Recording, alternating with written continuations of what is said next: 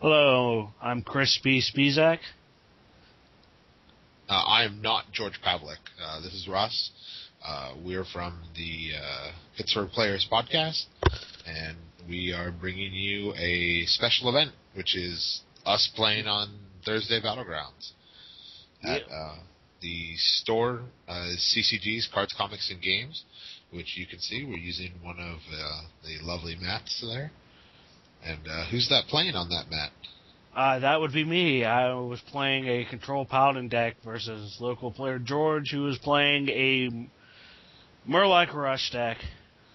And who won the die roll?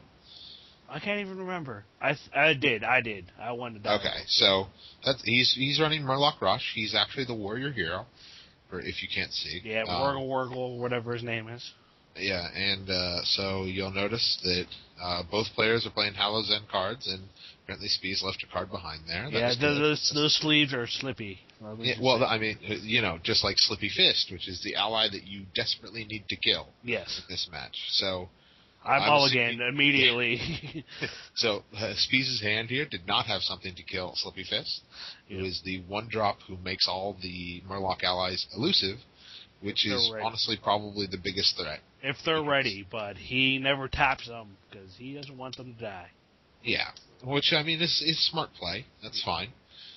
Build up a Murloc army. Yep. So I saw Holy Wrath. You'll notice that there are sometimes pieces of paper in our decks. Yep. These Battlegrounds on Thursdays for us, we sometimes have a proxy policy. Yeah, it's proxy because someone took my cards out of my deck and took them to Worlds. Pat Essie. So I was running Karnless. Now. Yeah. So we have a Karn. I made a Karn token, and there's Slippy Fist. Oh, the best. And so I had a plan, and the plan wasn't a good one. The plan was to stash the Savage in that you can kind of see that's hidden on the left side of my hand. And hope. Yeah, and hope.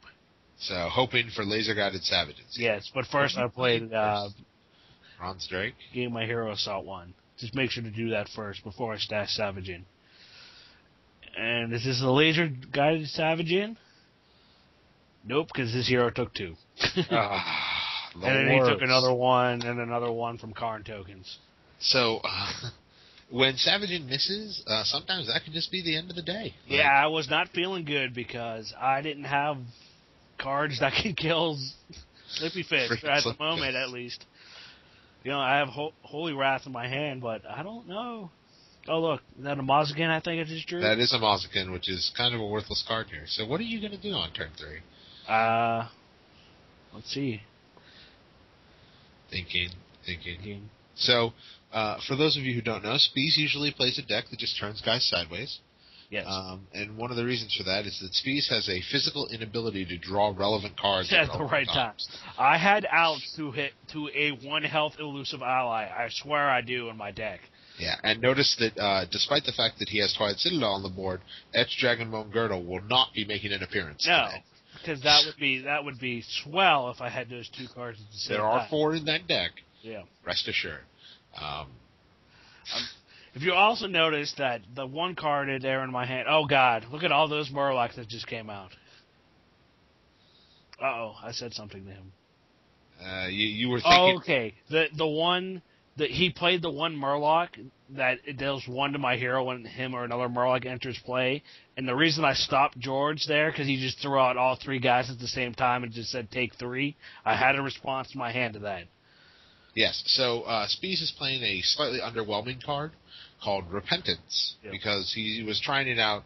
It gave him an answer to some equipment and some abilities that normally you just don't have an answer to in Paladin. The problem... and it is a big problem, is that there George threw away the wrong card. I was correcting him. He thought the whatever the Murloc's name is that deals it's actually the Murloc that comes into play that deals the 1. So he threw away the wrong card, and I corrected him. Speez is trying to keep George from flipping, from getting 5 Murlocs and flipping and making the game unwinnable. The game has now become unwinnable, incidentally, because Speez has no answer to Slippy Fist. I just don't. Which, if he did, he would probably win this game right there. But by the way, the main reason I chose Repentance over, like, I don't know, a really good card called Holy Shock was because of the fact that I own no Holy Shocks, but yet I could not stop pulling Repentance out of World Breaker every time I bought that set. So, yes, if you saw there, I have another Repentance that I drew that turn in my hand. If those two Repentances were Holy Shocks, I would feel like $1 million this game. See, I think you made a mistake that turn. Why? I do not think you should have played the Corrupted Eggshell. I think you should have just you should have made a token and left 2 open. It didn't really matter. He was still going to flip anyways. And I figured that if I made the token, it would put a threat on the board that he would probably attack was one of his dudes into my token. And then I would get 1 less, take 3 less damage. At this point, I was doing anything I could to not die. At this point. I felt like even if you left 4 up and flipped, you would put yourself in a better position. That would make me take 1 less damage, while this move, as George contemplates his move, so George's guys are all it does attack my token. Yeah. I protect the first time, and then he just killed it with something else. And there goes my egg.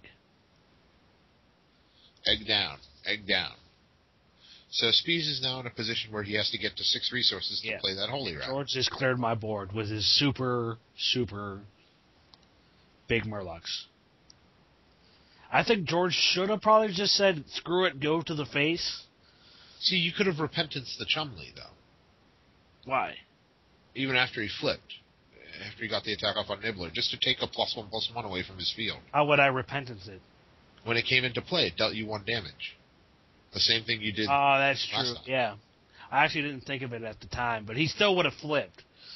So yeah, I mean, you were in some trouble, but if you saved yourself 1, 2, 3 damage there at least, and Chumley can't hit you next turn, and then that puts you in a position where maybe you can survive to play Holy Wrath.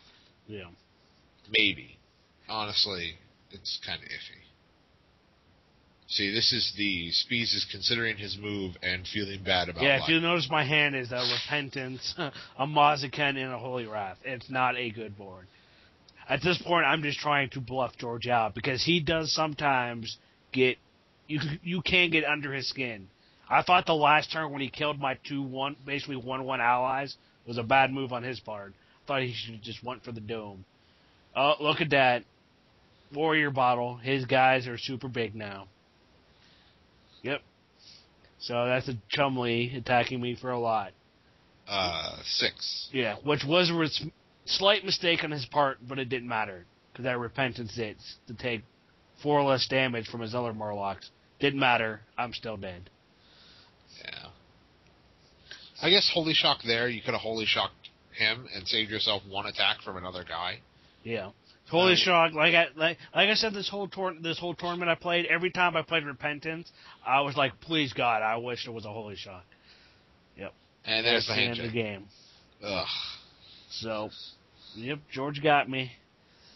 Well, I thank everyone for listening. We're gonna maybe make this a more permanent thing, and hope you like what. If you all have suggestions for decks you would like to see played here, we'd love to just submit them to us. Yep.